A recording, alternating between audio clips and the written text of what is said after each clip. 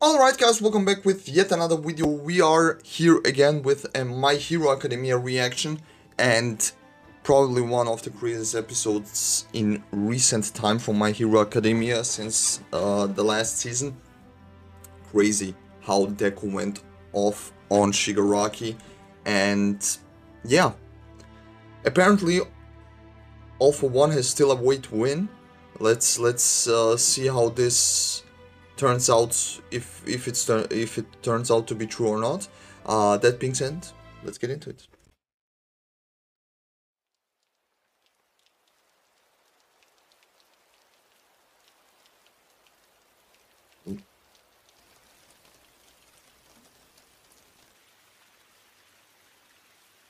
Almost looks like a painting.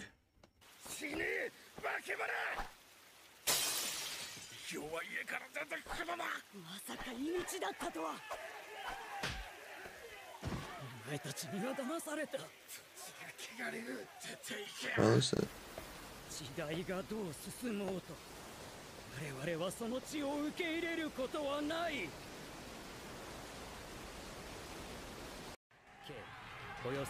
$15,000 people. God damn. That's a lot.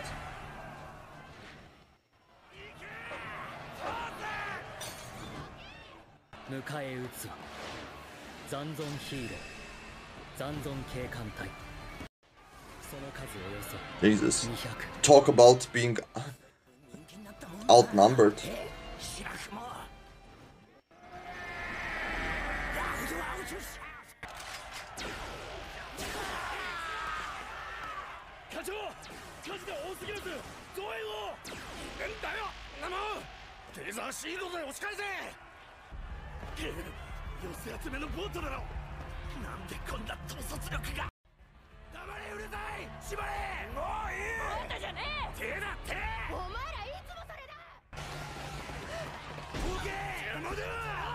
Jesus.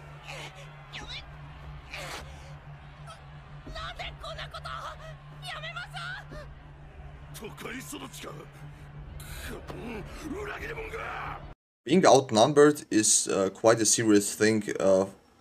If it's in a narrow street like this, that's actually.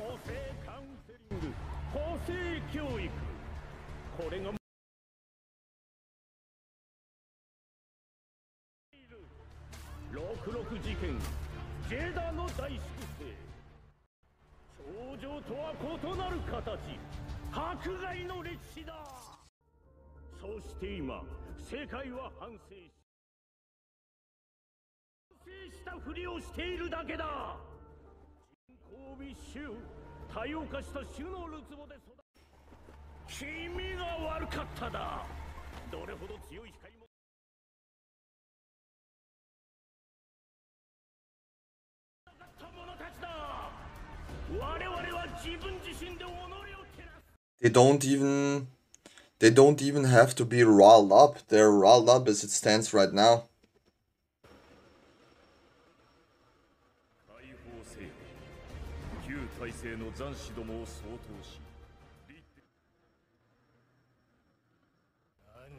It's like a Ninja Turtle on blues.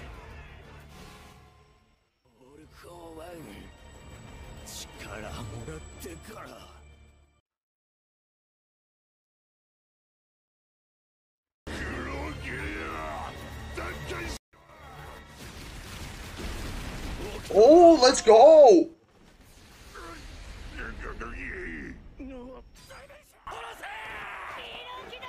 You call him traitor? Look at how he looks.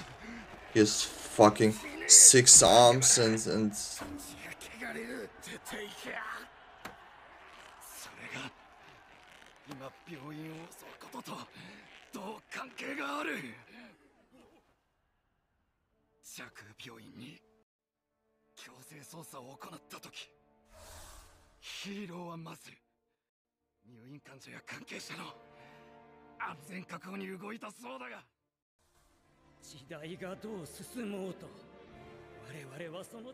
Oh shit.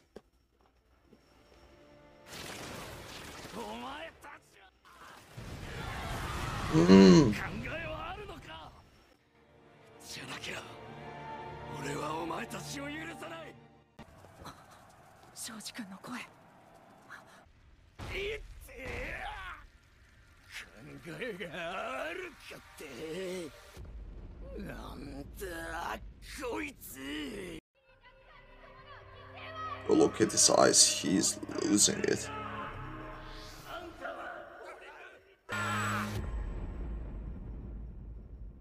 知らねえよ。知らねえって。犠牲はやむなしだとそう言っているのだ。あの小僧、それにスピナー、余計なことを。スピナー、これでまた30年対抗する。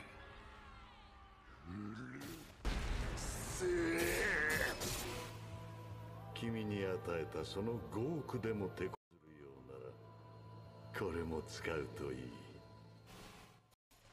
本当に俺はスケールメイ。 Bro, he looks like a freaking dinosaur. Look at him, what the fuck?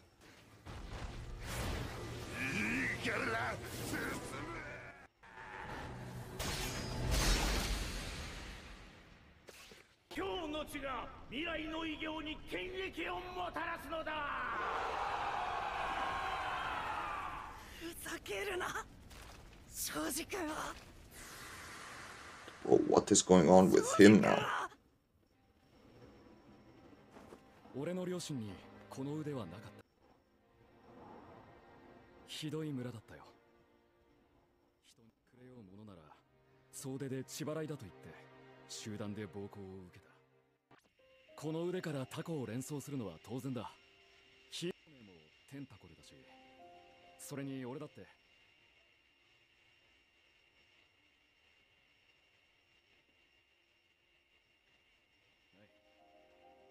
けれど、この傷跡と異形は意味を強制する。嫌なことは山ほどあったし。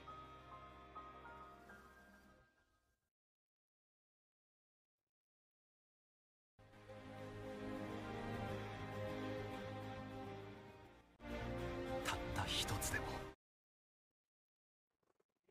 良かった思い出にすがりたいんだ。これからいっぱい作ろうよ、もう。僕らとさ、いい思い出をさ。100年以上続くこのしがらみを一世代でフラットにできるとは思わない。次にいい思い出を。俺も迫害を受けてきた。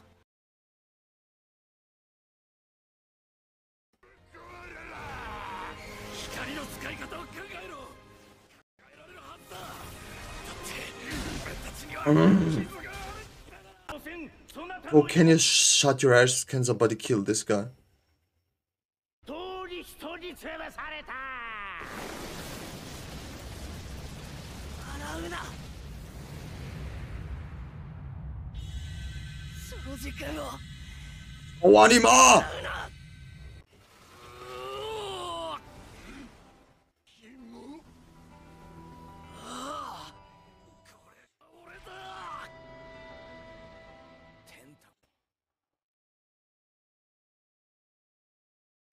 各地から異形の者たちがセントラル病院を目指していると聞きました。ってな、世代を経ることに強くなる。こいつらもう、彼らはもう、俺たちがサンバカ言われてた頃。 Let's go. 王子もいずれ角生えてくるかもね。この角はね、よりと。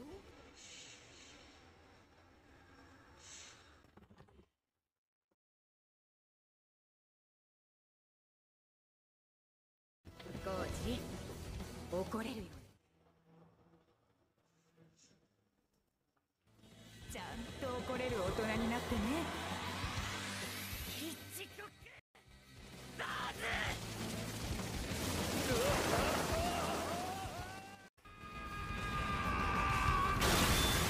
Nice.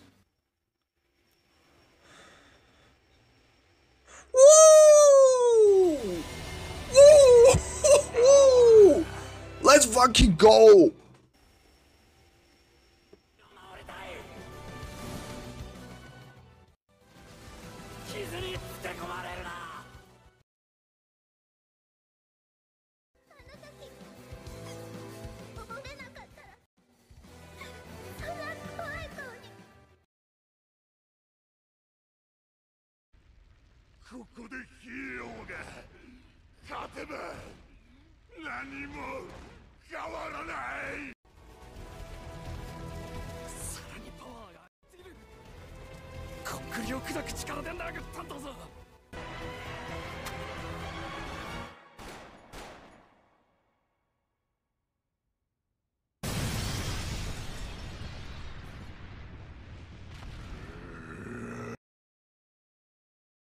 Jesus.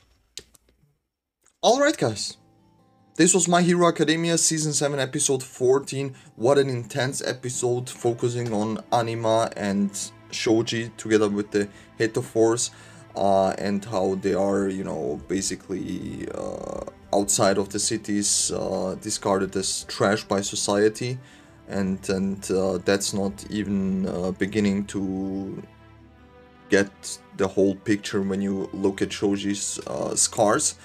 But they came through, man. They put together a tough fight against Spinner, who at the end breaks through and enters the hospital.